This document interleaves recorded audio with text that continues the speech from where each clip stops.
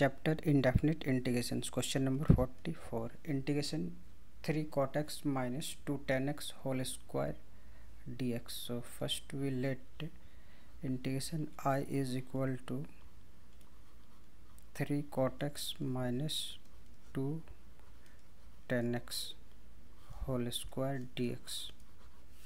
तो हम इसमें a माइनस बी की होल स्क्वायर की आइडेंटिटी अगर यूज करेंगे तो ये हो जाएगा आपका 9 cot square x plus 4 tan square x minus 12 cot x into ten x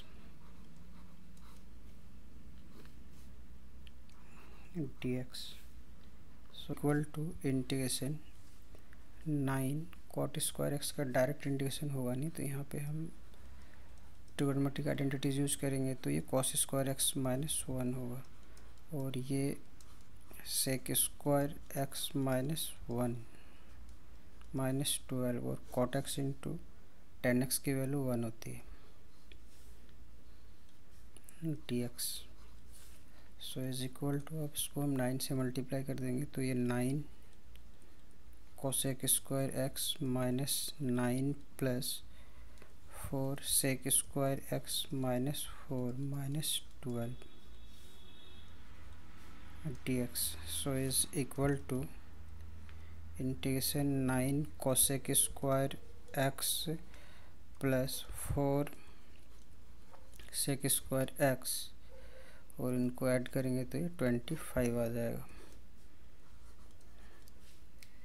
so is equal to 9 integration cosec square x D x and 4 sec square x D x minus 25 integration D x. So is equal to cosec square x की minus cot x होगा तो minus 9 cot x plus 4 tan x minus 25x plus c. So which is the required answer.